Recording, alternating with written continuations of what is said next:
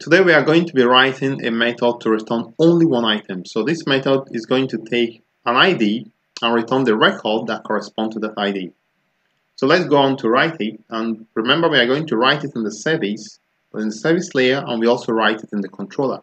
So let's start with writing it in the service. So here we have the procedure is here, so try to follow it, don't skip anyone so that you don't have challenges. So let's open the service. It should be in the services folder. So here we are going to simply write the method, and the name of the method is going to be getOne. So public student is just a single student object, getOne, and it takes a string value, an integer value of the ID of the item to retrieve. And so we are now going to say return student repository dot find by ID, and we give it the ID of the student to find. So all right, so let's see. I think we got it. Change the method. Okay, optional. So this is fine. Change it to optional student, so that it will be able to handle null values if there are empty values. So having written it in the service, the next step is that in the controller class, we also write the getOne method. So let's go to the controller class as well. So I'm going to open the controller class. So let me just make some room here. So now I'm going to say I'm going to say public. So now again, we are going to, for the getOne method, we are going to return the student object, because now we are not returning a page. We're only having to work with only one page, the HTML page.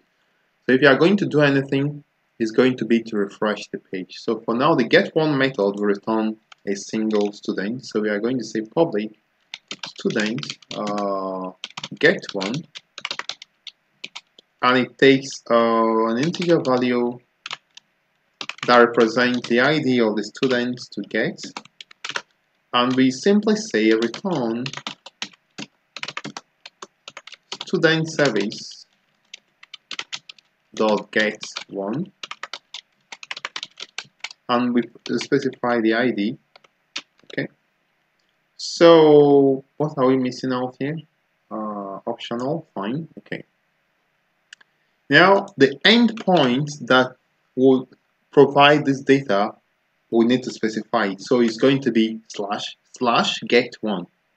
So we have at request of slash getOne. Now there's something called resource-based URL. So if we say slash getOne slash ID, this kind of is a resource-based. It's a resource-based URL, meaning that if we say slash ID, we specify the ID of the item. But now I don't want to do that. If we are not using resource-based URL, it means that we are going to do something like question mark ID is equal to. So in this case, the ID will be supplied as a parameter to the query string, as an attribute to the query string, and that is what we are going to do. All right, so it's going to be returned as a response. So you use this as response body to specify that the data returned will be in the response body. Okay, Control-Shift-O. So if we go to slash getOne, most likely we'll get an item, a single student. So let's test it, and we specify a parameter-based URL to get one of the items. So I'm going to just run this. Meanwhile, I don't know if I did save, so let's just rerun it again. So this time we are trying to return a single item. Remember, if you have challenges, let me know. If you've not subscribed, click on subscribe button now so that you can subscribe to my channel.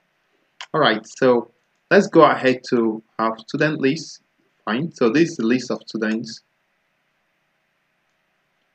Alright, so I'm going to now go to getOne.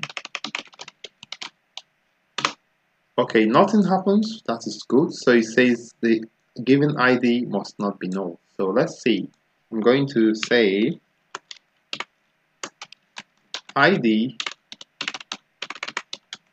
equals to ID equals to, let's see.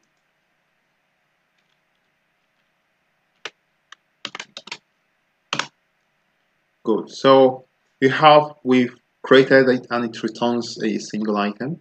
So if we pass another ID is equal to 4. It also returns a student with ID equal to 4, as you can see.